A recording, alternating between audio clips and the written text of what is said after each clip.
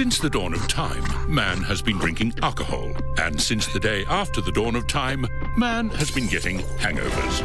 Aside from waking up on a ship bound for North Korea, it's the worst way to start the day. But just like meeting children with pretentious names, It's pronounced hush-tosh. hangovers are an unavoidable part of life. Essentially, there are two kinds. One that can be cured with a 2,000-calorie breakfast sandwich and the apocalypse.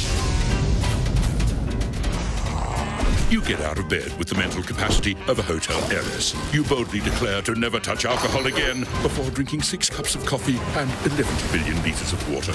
Your body aches as if you had carried home an oversized baby calf, and your mouth feels as though it had been used by some small creature of the night as a bed and breakfast. And then there are those agonizing flashbacks. What did I do? Where did I go? Why is there a goat in my kitchen? Now, imagine what 31 days without a hangover would be like. Well, that's exactly what Dry July is. Now in its 7th year, Dry July is the fundraiser that challenges you to go booze-free for a month to help improve the lives of adults living with cancer. It's not only a great cause, it's a month of endless possibilities.